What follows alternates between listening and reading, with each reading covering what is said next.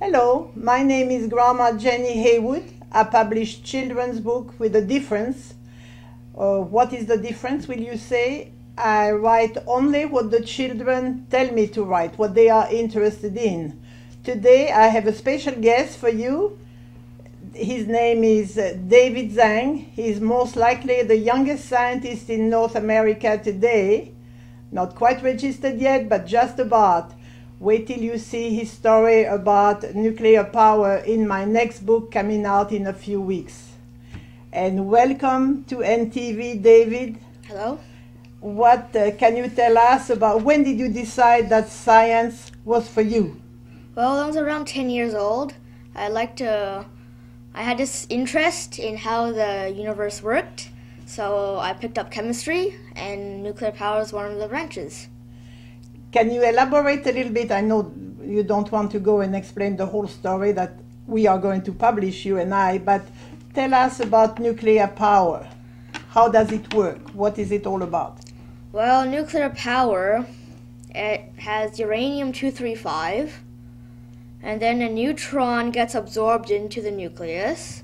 The nucleus becomes unstable, it splits, it releases a few neutrons and a lot of energy.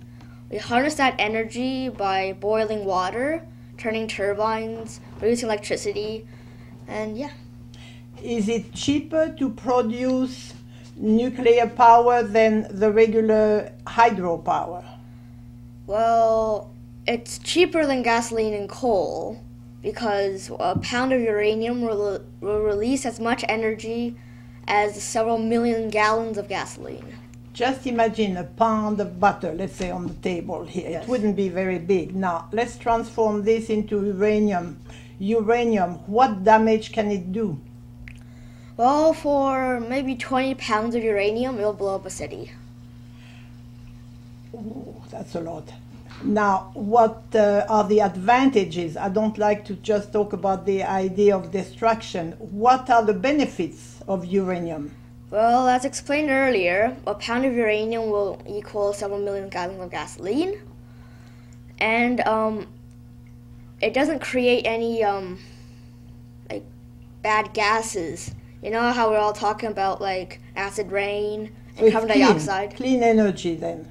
Not exactly, because after the fuel is spent, the waste is still radioactive and still toxic.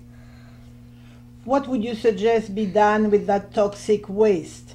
Well, right now they're still researching it, but as of now they're burying it within mountains. And I don't suspect this is the solution. Can you think of something else? Now, you don't have to tell the secret right now. I suspect you will think of a better idea. Do you know when uranium was discovered? No, but... Think of the French Revolution, 1789. Did you already publish a scientific paper, either at your school or on your own?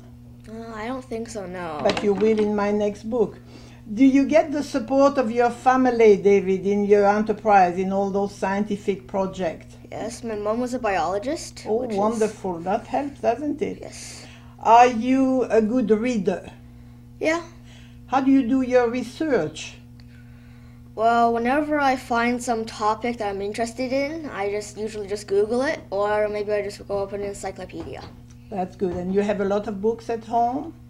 Not really, no. You can go to a library. Yeah. I encourage children to go to libraries. What grade are you in right now? I am in grade 8. And you are not always studying, surely. What are your hobbies? Well, I like to go outside and like play. Maybe Sports? Yeah, I go to karate. I go to scouts. Oh, Well, that sounds interesting. Do your friends share your enthusiasm for science? Some do. I have several friends that do go to scouts, and I have several friends that go to karate with me. So. And they are interested in science as well? Well, some of them are, yes. Some of them are. In your research, what do you prefer, the library or the internet? Internet. It's faster, Yes. isn't it? So, are you a fast reader? I'll say I'm probably medium. Yeah, so you are getting there. did I ask you? No. What school do you go to? I go to Oak Ridge, Which is in what city? which is in St. Catharines. What are your plans for the future, David? What career-wise? What are you going to? We know it's going to be science, right? Yeah. I was thinking about a chemical engineer, Yeah. or maybe a doctor. Oh, and you will succeed in either one, Yes. I'm sure. Do you think you will win a Nobel Prize one day? I think you will. Maybe. In fact, I'm sure you will.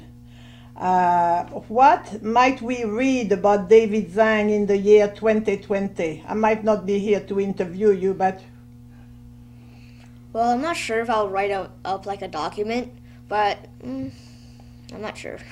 do you agree that children's literature should carry longer sentences and bigger words? I'm promoting that.